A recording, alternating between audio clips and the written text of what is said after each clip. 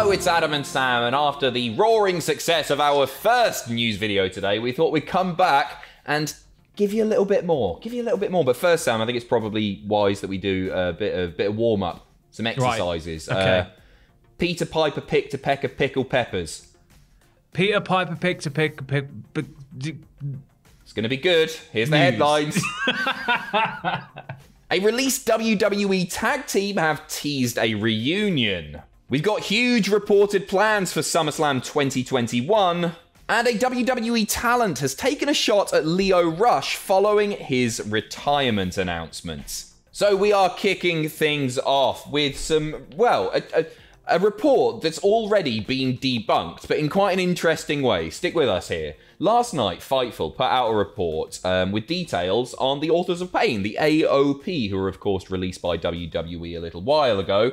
Fightful said that there were inquiries by wrestlers themselves about bringing them into particular companies last year, but that no movement was on the horizon. We were told that they were brought up to AEW management last year, who weren't sure if they were a good fit at the time, but left the door open. They were also brought up to New Japan Pro Wrestling management, who weren't bringing over new talent at the time, and the budget for such a move was said to have not been near what was required. We're told that as of now, both members were working regular jobs. They updated this report, saying, in the hour since we ran this story, another promoter reached out to Fightful and indicated that when people reached out to AOP, that they were informed that both men had retired. Razor, 26, Akam just turned 28. We aren't sure if this was representatives for AOP or the men themselves, and we're working to find out more information. But wait! What's happened since, Sam? We got a lovely tweet from Akam that said, "Ain't done yet, bitches." At Albanian Psycho, at Paul Ellering WWE, hashtag pro wrestling. And it's a shot of AOP and Ellering just on the set of War Games. War Games. You know what? The most interesting thing about this, to me, isn't the fact that it looks like they ain't done yet, although that's excellent because I really, really enjoyed their work in NXT. It's the fact that they're teasing this reunion with Paul Ellering, a man that was basically let go. WWE stopped using him when the AOP were called up to the main roster. They were excellent. As a trio, with Paul Ellering as the mouthpiece, they were absolutely on form. So if they go and do the indies, if they end up doing AEW or New Japan, if they can make that work, bring in Paul Ellering. There is a man who is not only one of the best talkers in the game, but also has so much to offer behind the scenes too. Very valuable acquisition, I would say. Oh, for sure. I mean, just the thought of having Ellering back in general with them as a pairing, I mean, it works on so many levels in terms of kayfabe as well. It's just, it made no sense when they took him away. And, no, and it was one of my biggest injustices of that year when that happened. I was like, I can't believe Ellering's just off the table. They said that I think the belief was that he couldn't deal with the touring schedule. They were brought up to Raw and they didn't want to have Ellering moving all over the place, where he's a little bit older. But he himself came out and said that I'd have been well up for that. So I think that was a real shame. So it'll be exciting to see what they do next, because they are a really brilliant team. There's nobody quite like the AOP. No, that's what makes them so good. Yeah, they would be a really good fit in New Japan, actually. I can see them working be a really very well good over fit there. Anywhere, as long as they're back in a ring. And with Paul Ellering. Agreed. Next up, moving on to SummerSlam. Fast approaching. A tweet, interesting one from WrestleVotes last night, who tweeted, after speaking to a few sources on the topic, I've learned that WWE is 100% attempting to make SummerSlam this year's WrestleMania. Big plans.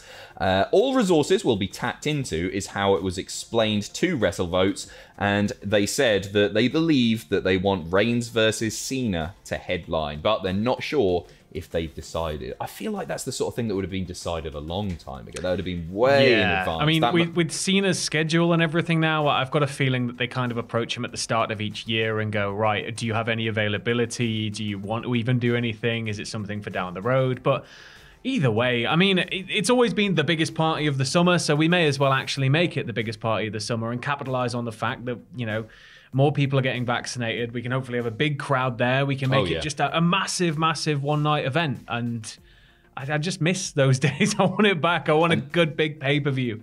That's huge as well. Like, I can't think of many bigger money matches than Reigns versus Cena. Obviously, Reigns versus Rock, and hopefully we'll get that down the line. But Reigns versus Cena will make a bloody fortune for the company. Not to mention that Reigns going over Cena with this new heel character would do an awful lot for Reigns too. Not that he really even needs it at the moment because he's on fire. But I'd love to see it. Moving on once again, are we getting Brock Lesnar versus Bobby Lashley? Meltzer giving us a bit of a rumor killer, unfortunately. As of a week ago, Lesnar and Lashley was not on the SummerSlam card. Now, it can always change. They can always call him. They can always offer him money. He'll do it. Again, it's up to Vince, but they had not made the call a week ago. And I know there's forces there that don't want Lesnar there until it's a feud with Reigns. I mean, that's a ready-made feud. Like, obviously, Reigns has got Heyman now. It writes itself, doesn't it? Yeah, and... Go on. I just think that the longer everything we hear about Brock, whether it's true or not, you know, the idea that he likes to come back and wrestle when that itch is there, it's not something he wants to be doing constantly. I think the longer you leave it and the longer you can let him kind of have that break, the better it is. But obviously with everything popping off with all the other promotions, I'm sure they want to try and make sure he's tied down. Not that I can really see Brock Lesnar going elsewhere, but... You know, if the money's there, that's all it comes down to, really. You say about the itch for wrestling, but for me, it's like... I mean, Brock money is the biggest driving factor. But I mean, when we don't see Lesnar for a long time and he comes back, it gives us a chance to rid ourselves of our feelings toward him for a little bit before he leaves with the title again. But yeah, he's great. But he is. There's no one like Resnar. Resnar? There is no one like Razor. So yeah, I mean, a while ago, had Reigns been babyface at this point, that's a match that I wouldn't at all want to see. No. We've seen it before. I felt like it was done. But with the new character, it works for me. At the same time, I'll be disappointed if we don't get Lashley versus Lesnar because Bobby Lashley also on fire right now, and both guys MMA background, just big beefy lads kicking the bejesus out of each other. It's been a dream match on the plate, hasn't it? Since it wasn't for me. It wasn't for me when Bobby Lashley for his first few years in WWE, just the way he was booked, I didn't think he was on Lesnar's level. I meant for sure, like since the comeback mainly because they both went away and did MMA and everything. But yeah, I think you're right. Back then, it wasn't quite as much of a, I need to see that. It was more kind of, well, if it happens, it happens. Well up for it now. Moving on once again, Greg Hamilton making a pretty controversial tweet after Lio Rush announced that he was retiring from pro wrestling. Who knows how long that retirement will last. He is a young Terry Funk, by all accounts. Anyway, Greg Hamilton tweeted, "Wow, unreal. If we didn't have our own lives and families to take care of, I might pretend I give a beep. On behalf of the wrestling family community who work for a living, onto the gym, rolly-eyed face." But it must be stated that Greg Hamilton has now released an apology for the outburst. And he tweeted yesterday, "I can admit when I'm wrong, and I was wrong. We don't have to see eye to eye backstage, but Lionel Green, aka Lio Rush, is an incredible father as well as a talent. I have all the respect in the world for that. No one made me type this, just owning my own mistakes. He will be missed." And he goes on a little bit more. You can check out the tweet if you want to, because he's posted some stuff, and it's quite long, from Instagram. Basically just like wishing him the best for him, his family, and you know what? Like, fair play to Greg Hamilton. I don't think he should have tweeted it to begin with, but owning up to his mistakes, he's apologised, and clearly that it looks like they probably made amends, like behind the scenes as well. They probably had a few texts or something. Who knows? But good on him for owning up to his mistakes. He did quickly delete that original tweet, it must be stated, as well. Moving on, WWE have made a change to their COVID policy. Previously, fans at the Capitol Wrestling Center were expected to have a negative COVID test before entering the building for NXT shows. But as of NXT TakeOver in Your House, this has been scrapped. NXT has been the only show with fans in attendance since the move to the Thunderdome last August. She sells she shells by the seashore. Previously, they had to fill in a questionnaire and take a rapid COVID test on the night of the event, but they're no longer being asked to do that, which seems like a little bit of a mistake, perhaps. They're not expensive, these tests. It's quite... it's the next unnerving step, isn't it?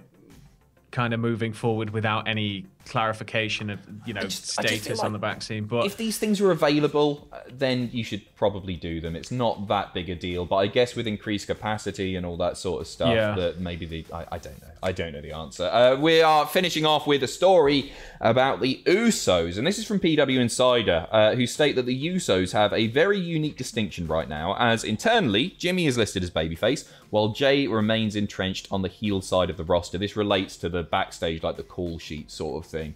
And yeah, apparently on all of WWE's documentation that they give to their writers, Jimmy, good guy. Jay, bad guy. They finish off saying they may be the first team in WWE history to have that breakdown, but that's not the case at like the Bar.